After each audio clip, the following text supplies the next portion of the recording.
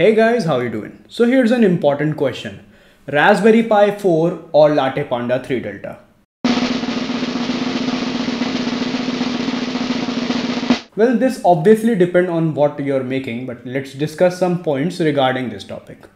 First of all, let's take a look at the Raspberry Pi, for example. It's a well-known SBC that uses the Broadcom BCM2711 quad-core Cortex A72 processor, which is an ARM 8-based processor. It comes in 1GB, 2GB, 4GB or 8GB LPDDR4 SRAM variant. It has 2.4 GHz and 5 GHz Wi-Fi and Bluetooth 5.0 with gigabit internet. As for the I/O, it has two USB 3 ports and two USB 2.0 ports, PoE enabled Ethernet port, two micro HDMI ports that each support 4K video playback, a Type-C USB connector for powering the board and one audio jack. GPIO header, camera, display ribbon, cable header and SD card reader slots are all same as the previous model. We use Raspbian OS with the Raspberry Pi, which is a Debian based OS that is edited and optimized for the Raspberry Pi hardware. It is widely used and is perfect for using the Raspberry Pi to its fullest.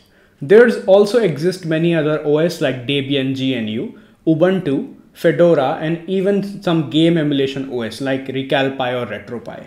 Or some OS that is made especially to drive machines like the famous OctoPi OS that controls and monitors the 3D printer.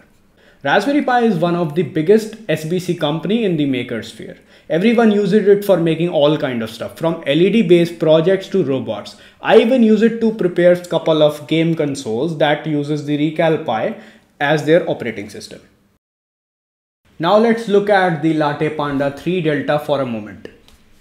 The Latte Panda 3 Delta is an Intel Celeron N5105 11th gen mobile quad-core processor based single board computer.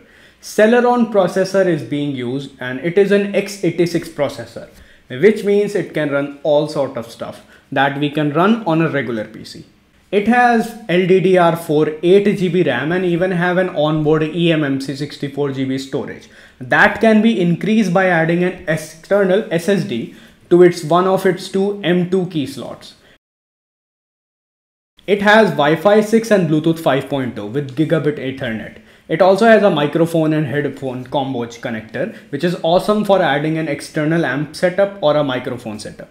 As for the I/O, it contains two USB 3.0 generation 1 port and one USB generation 2 port, along with one Type-C port that support PD and can be used as a USB or port or a display port. It also contains an HDMI port for outputting 4096 by 2160 video at 60 Hz refresh rate. Now, spec-wise, it surpasses Raspberry Pi by a lot. It even contains a co-processor, which is the Atmega 32U4, which is the same processor used on the Arduino Micro. We can use the Arduino IDE for controlling it and run all sort of stuff by connecting modules, sensor and discrete electronic components to its given GPIO pins. Now both of these boards excel in their respective use. For example, if I want to make a small robot that will be controlled by a PS4 controller and do some basic thing, we can use the Raspberry Pi as it is inexpensive and sufficiently powered for this task. Latte Panda can also be used here as well, but because of its super powerful processor and spec, it will be a waste to use it in this scenario.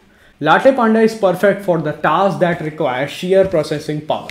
For example, running a demanding game like CSGO. Here's me playing CSGO on a SBC.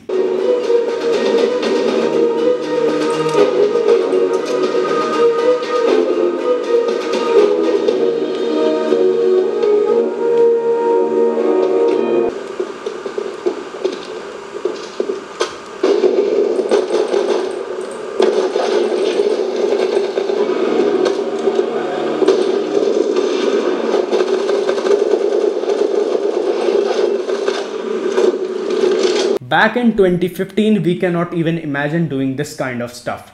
Playing a proper game on a small SBC is a big feat, and let me tell you this. Latte Panda can handle this game like a pro, and this was totally awesome. Raspberry Pi Model 4 is awesome as well, but it cannot win in a fight with the Latte Panda 3 Delta, which surpasses the old champion. However, Raspberry Pi is still great choice for the low spec projects. I'm even preparing a new Raspberry Pi based retro gaming console, which I will be showing you guys in few weeks. If you made it this far, then do not forget to hit that subscribe button. DF Robot reached out and provided the Latte Panda 3 Delta for the Latintosh project, so special thanks to them. Do check out DF Robot website for getting all kind of sensors and development board.